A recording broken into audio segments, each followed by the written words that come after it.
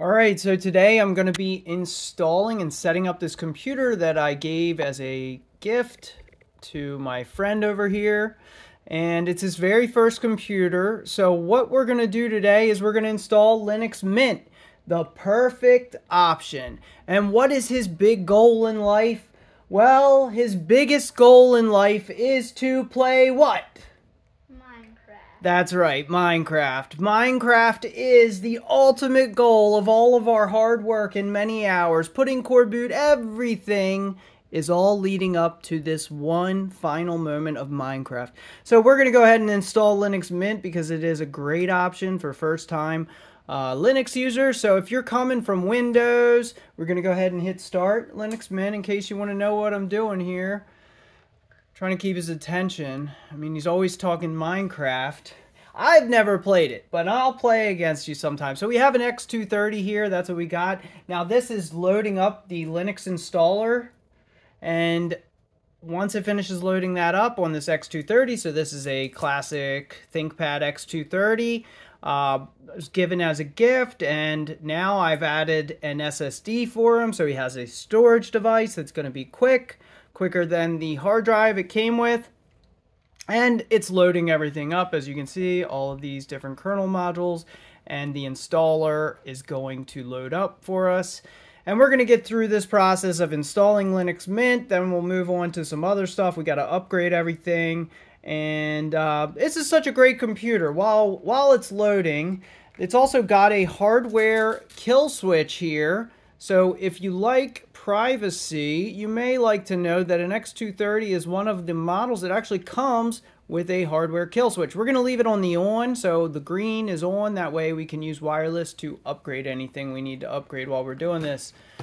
So it's loading up. Okay, we have our interface. Everything's working great. We have our Wi-Fi and everything, but we'll probably do that later just so I don't have to give away all the Wi-Fi networks in the area.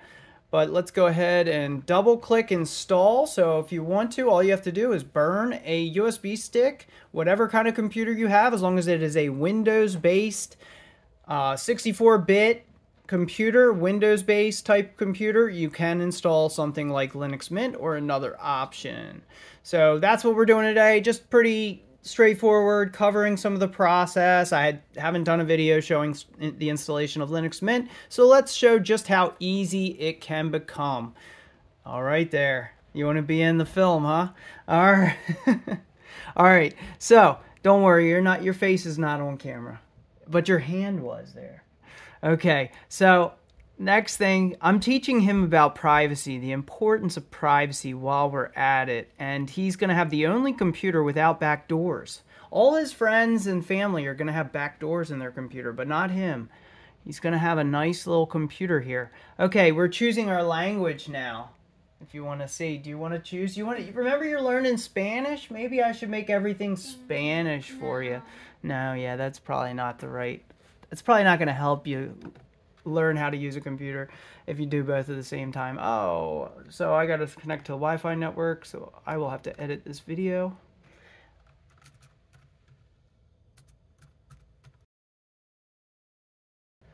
All right, we're going to pick your username, and you can make it anything you want. So it can be... Now we're going to do this. This says install multimedia codecs. That's going to allow you to play more types of video and media on the internet. So you definitely want that. Yes, yes, yes. He's excited. Show his excited troll face. Yes, that's a great troll face. I want to put it on camera because it's just such a good one. All right, we're going to make this encrypted. You know what that means? That means all your files are going to be securely encrypted, meaning that if someone stole your computer, you don't have to worry. We will do one of these, encrypt to a Linux volume. All right, here we're going to do that. So now what we're going to have to do at this point is we're going to have to set those passwords. Okay, it says encrypt. So making sure if you have a computer that is in a shared space, you'll definitely want to encrypt it. That way when you power it off, none of your files can be accessed by others. So for instance, if you leave the office or you go on lunch, if you're taking your computer to work, if you have it powered off, all those files will be securely encrypted. So you won't have to worry about anyone having access to them. All right, let's choose a security key. I'll make something very simple for you, and then we can change it later to something only you know, all right? So we'll start off with, Minecraft. Minecraft 123. Minecraft 123 with capitalized. I'll show you. You have to capitalize the Minecraft. Actually, you know what? I'm not going to do that. I'm trying to make this easy for you. Minecraft, not capitalized. We'll just make it all lowercase for easeability. All right, there we have it.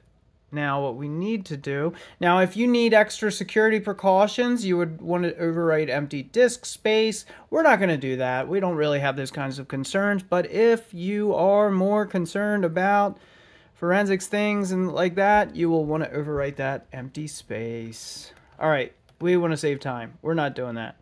So now we are installing it, and we will change that encryption passphrase later on. So now it's going to go through the process of unloading all of the files from this USB stick right here, and it's going to install it right onto our fast SSD that is installed into the side of the laptop. At this point, we need to choose our time zone. Well, at this point in time, we are staying in New York, so we will pick that because we are in New York after all. Okay, now what should we call your computer name? What should it be called? Oh gosh, that's a good one. That's so original. All right, and do you want to put your name or nickname? Do you have a nickname? Okay, we'll go with that. We'll do that. Okay, so that's going to be your login name. I'm going to do a simple password, ABC123. And it says it's a fair password. It's actually a horrible password, but you know what? We're just going to do it anyway. And then we're also going to encrypt your home folder because we're advanced like that. Okay, now we'll go ahead and click continue. And there we have it. We are starting. It is copying everything. You're getting closer to having your computer. This is his first computer. He is a youngin', as you can tell by the hand size.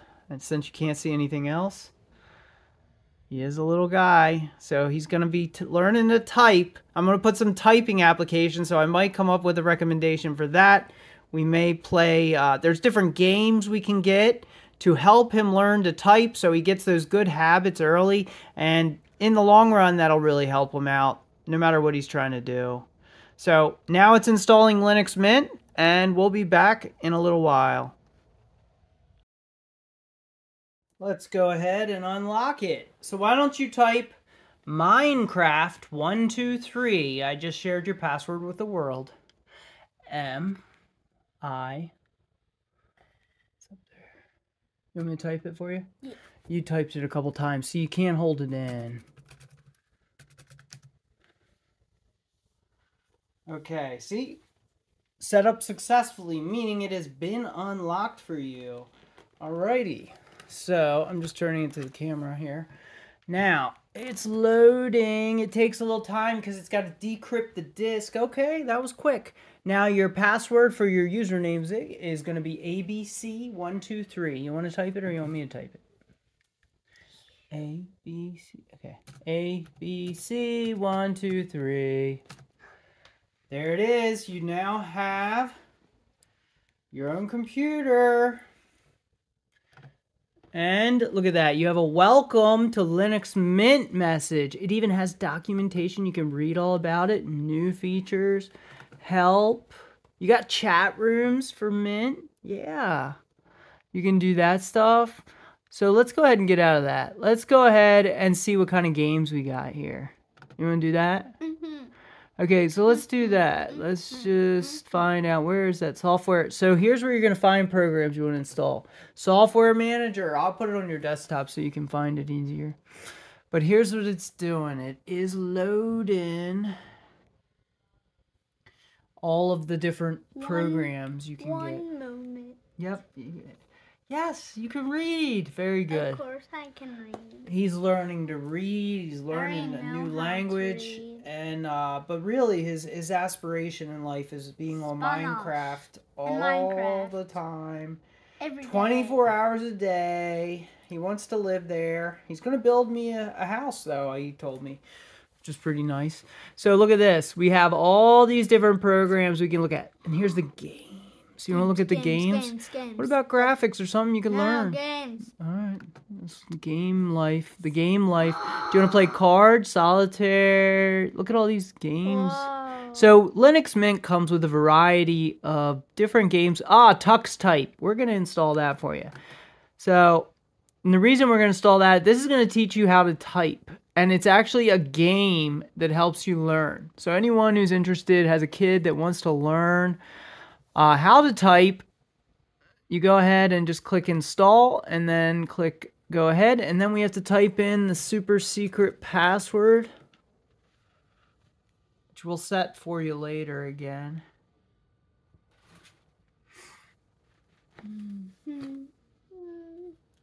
That's better.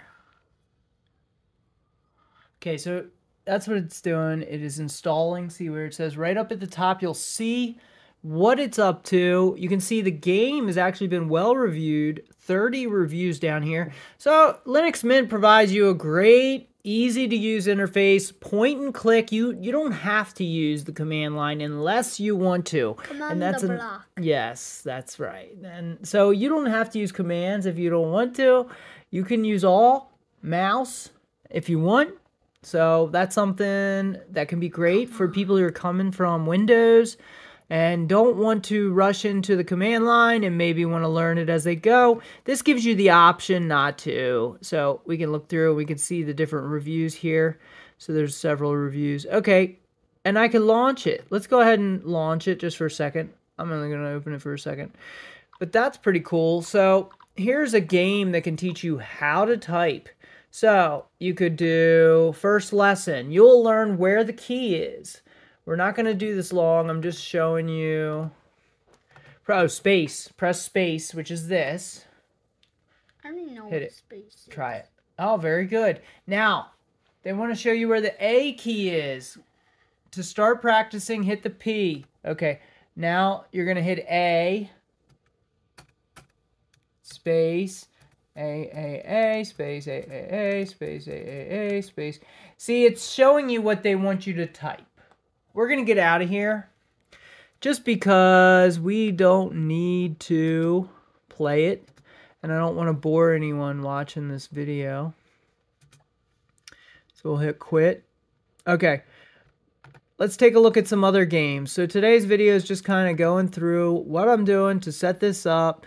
We're going to actually install Minecraft too. Yeah. But for the moment, we're just going to be... Diamond? Do you know what this is? No. It looks cool though, doesn't it? Yeah. Here's a first-person shooter. That means you have a blaster. Okay. And you've seen this game. Look at that. Oh yeah, I like this game. I've seen you install play it. Okay, Yeah, we'll install it. We'll install that. Maybe a little out of your age range, but we'll have to set some parental controls for you. Flight of the Amazon. So there's so many games. That's another nice thing about Linux Mint. It comes lightweight. You know exactly what it is. We've played this many times. I think I'm going to do a video at some point on this.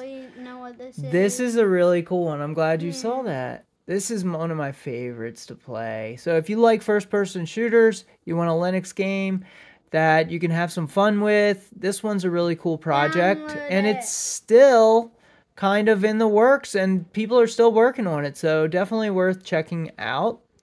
It's a nice free game. We're going to install all this stuff, Ziggy. But for the moment, we're just kind of browsing through them. So these are all different games. Whoa, I saw We'll go through and install some later. I don't want to bore people on each individual install.